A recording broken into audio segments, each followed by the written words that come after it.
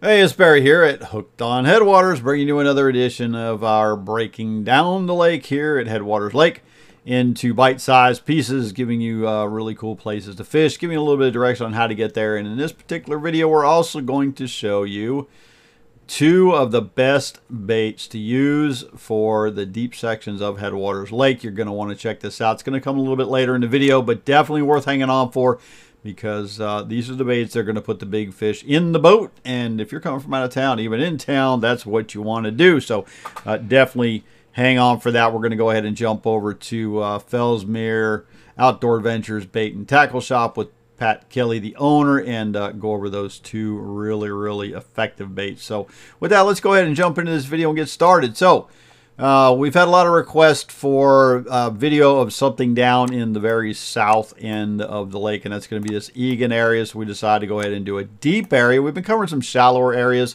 so we want to go deep this time. So we went ahead and decided to go with this section right here. I'm going to zoom in on it.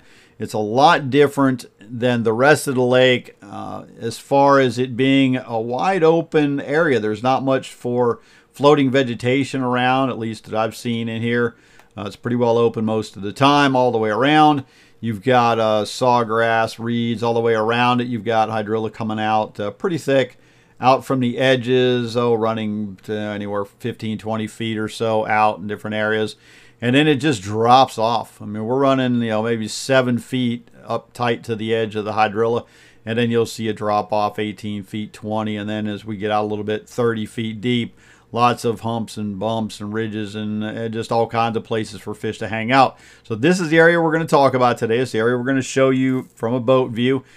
So right now, let's go ahead and talk about how to get here, and that's going to be by starting, obviously, at the ramp, which is way up here. This is a good trip down, so be prepared for a bit of a run.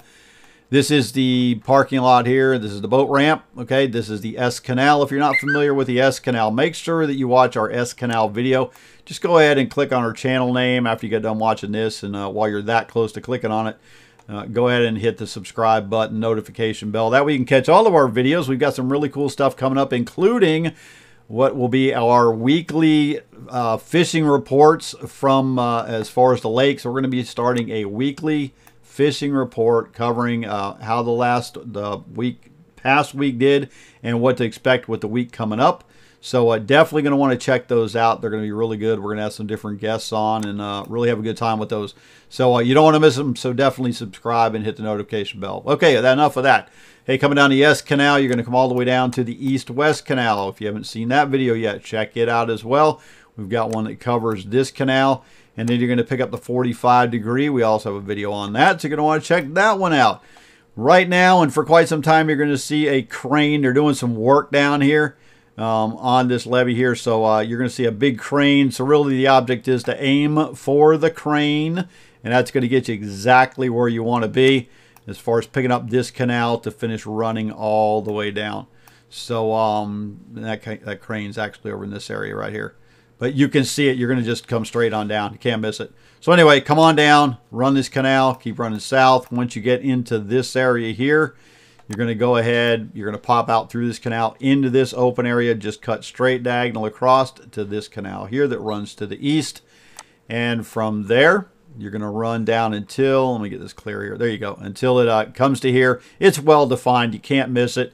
You're going to go ahead and turn to the south and run this canal all the way down, and you can see some of these cuts. If you can find this cut right here, this is the best one to take right here to get into this canal. The object is to get from this canal to this canal without tearing everything up down here. So raise your motor up, take it slow, drop it down to idle, whatever you got to do, but work your way through. See if you can find this cut through here. If you run to the end here, you're just going to run into kind of a dead end of vegetation. Hydrilla, it's all matted up down here. So turn around, just do a little search, and you'll find a way through to get to this canal here. Again, just take it slow, take your time, and you'll get there. Once you hit this canal, it's a straight shot down to here, to this intersection. And then when you make this intersection, you're going to turn and head east. This is about a 7-foot deep canal, so you're good to go, good to run. Narrow, but very easy and good to run. Once you can run this all the way down, you're going to pop out right into, and I'm just going to call this a lake because really it's a lake by any other. If it wasn't in this big crazy place here, it would make a nice little lake and it's on its own to fish. So with that being said, it's 30 foot in depths, on up to 7 foot. So let's go ahead and take this to the water and get with Dave and let's show you what it looks like. So we'll see you there. All right, hey, Marion.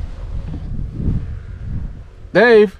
Out here on the lake. Okay, so we're in the south hole. This is where I've showed you on the map already. Where it is, I'm kind of giving you a little guidance on how to get here, but it's not one of those things I give you a direct path because things kind of change. So you're going to have to do a little figuring this one out on your own. But we're going to give you a look around this pond. I mean, this little kind of lake. It's deep. It does hold fish. Sawgrass pretty much around the whole thing, so there's not going to be a lot of vegetation floating here. We're running about 14 feet along the edges. A lot of hydrilla going down in.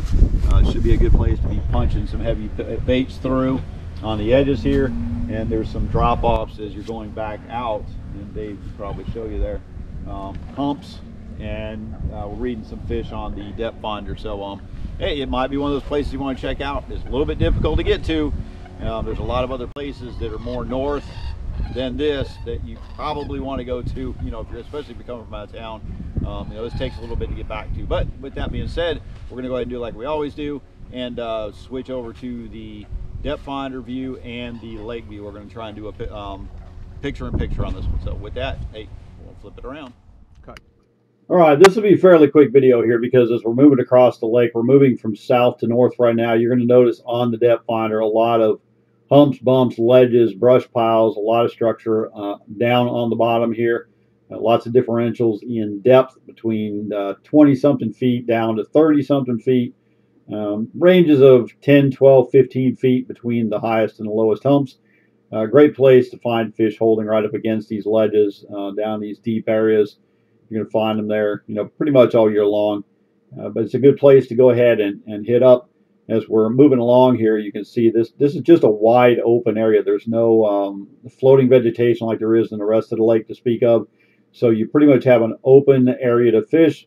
As you get up onto the edges, then you're going to see the sawgrass is all up around there. You're going to, in the reeds, and you're going to see the hydrilla comes out. I don't know, 15, 20 feet off of the edges there. So you're going to be able to fish up underneath that, throw some lures, punch through there, some heavyweight stuff, throw something right up along the edges. You're probably going to do pretty well as well. So with that, rather than keeping this going for too long, you know, you're getting the idea here. Lots of good places for holding fish in this wide open area here when it comes to the drop-offs and the deep parts.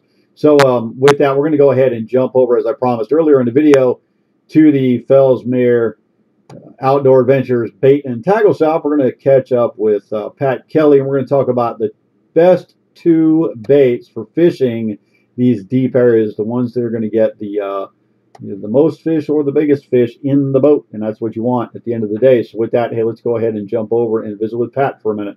Rolling. All right, so we broke away from the lake for a minute. We jumped down here to get with Pat, owner of the Fellsmere Outdoor Adventures Bait and Tackle Shop. This is the place you're going to stop in to pick up all your lures, your baits, your shiners, whatever it is, minnows, you name it, you want to come on down here. So the section that we're covering today obviously is one big pond area that drops down really deep. So what we want to cover was a couple really good bait choices when you're fishing those deep areas where you got ledges going down. So Pat, what do you suggest for the well, guys, deep areas and drop-offs? You know, as you know, those deep pits are tough, but they're down there. I mean, we're marking some big fish down there, and I like to throw these jigs, these goat swim jigs from Gambler, and I'll put that little pocket chunk on there, and I like to match up the colors: black blue jig, black blue pocket chunk. I'll put that bad boy on there, and I'll bounce it off. You know, I'm marking a lot of brush piles down there, even at 20 feet. You know, and well, we've been killing them on this bad boy. And you know, once the bite slows down with this, we've got. I love to throw that shad rat. I mean, this guy's it's a number 9, but she goes deeper than 9 feet, and I've been really getting them good on this. And I don't know what it is. It's got that chartreuse stripe in it. It's black and silver, but it's got that chartreuse yellow stripe in it. and they're just eating this thing alive. I feel like that man. chartreuse is making a difference. It's catching their eyes. Makes me feel good about it. I tell you, they're eating it though. They're eating the heck out of it. Right. But this jig's really been doing good. Yeah, and we were talking the other day, confidence is everything. You know, if you're confident in a bait, you're going to take the time to work it properly, slowly, do what it's supposed to be doing. It. A lot of times we get stuck on baits where we're like, you give it a try for 2 minutes, it just don't work because you're not taking the time to slow down. Right. When you're working this jig here, okay, so you're coming up over the section, you're seeing that ledge drop off. Okay, are you just straight drop jigging, just straight down, or are you casting and kind of bouncing around? I'm kind of, you know, with the electronics is nice. You know, I'm marking brush piles or I'm marking humps in these deep holes, and so I'm casting beyond my target. Obviously, I'm wanting it to hit the bottom and just kind of bouncing it up and bouncing it off the bottom, and working my way around that brush pile or that hump. Okay, great. And of course, you know, you can swim it as well. I mean, you're marking fish at, you know, 12 foot.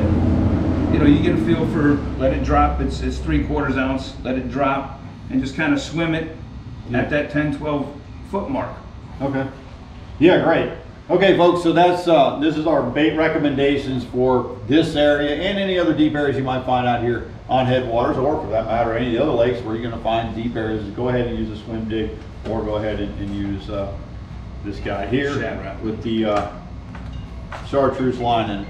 So with that, hey, if you need it, you know, if you're looking for these, a lot of times your big stores will run out of them. Everybody charges to get some, but hey, you can always find what you're looking for down here at Pat's Place, down here at the Fellsmere Outdoor Adventures Bait Shop. We're right on Myrtle and 512, right on the corner. So you can't miss it. It's 15 minutes to the lake, so it's worth it to shoot past it if you're coming from Palm Bay area that way. Just run right past it on Backpack Street, kick off on 512, and you can find this in 5 minutes. It's easy to get to, and he's got everything. If you need shiners, you need whatever you need, he's got a great selection of stuff down here, so make sure you do that. So with that being said, hey, we're gonna get back to the lake, so we'll see you there. All right, folks, that's going to do it for this one. We're going to go ahead and finish up by giving you one last look around this area. Again, it's just wide open, but it's really deep. You're going to see humps and bumps and ledges and all kinds of great places for fish to be hanging out and hiding, and definitely take advantage of the 2 baits that we talked about over there at Fellsmere Outdoor Adventures with Pat Kelly there. They're going to add a, you know, if you don't use these baits already, they're certainly ones you're going to want to add to your tackle box. So with that being said, just want to go ahead and give you a quick reminder that we are going to begin our lake updates, fishing reports. We're going to be doing that on a weekly basis, going live on Facebook and YouTube. So if you have not yet subscribed and hit the notification bell, you probably want to go ahead and do that, so you can be alerted when we're doing our next update as far as the you know, what we're looking at from the previous week, what the new week's looking like as far as fishing, recommended baits, lots of cool things, and some special guests. So it'll be a good time for everybody. Hopefully you guys will enjoy that. So with that, hey, leave us a comment below if you like this format, if you like the addition of the recommendations on the baits, if you like, you know, if there's things you don't like, hey, tell us, hey, I'd rather see it this way or that way. You know, we're always, we got an open ear here, and we're here to help out everybody. So with that, hey, good fishing, everyone, and we'll see you in the next video. Take care.